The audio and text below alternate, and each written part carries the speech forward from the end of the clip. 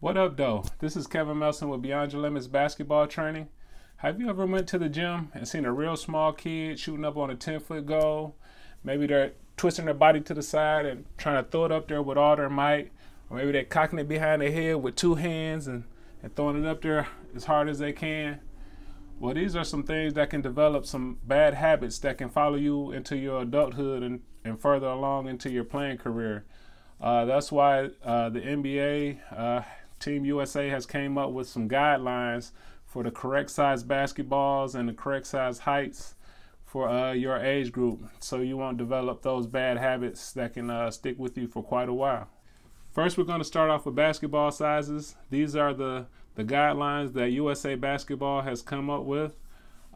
First, if you're 6 and under, you should be playing with a 25.5-inch basketball. If you're 7 or 8, you should be playing with a 27.5-inch basketball circumference around the basketball. And 9 and up, if you are a female, you should be playing with a 28.5-inch basketball. And 9 to 11, if you're a male, if you're a boy, you should be playing with a 28.5-inch basketball. And lastly, you should be playing with a 29.5-inch basketball if you're a boy from 12 and up. All right, next we're going to switch and go to the basketball height, the height of the goal.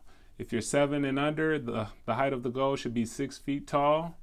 If you're 7 and 8, the goal should be at 8 feet. 9 and 11 years old, the goal should be at 9 feet.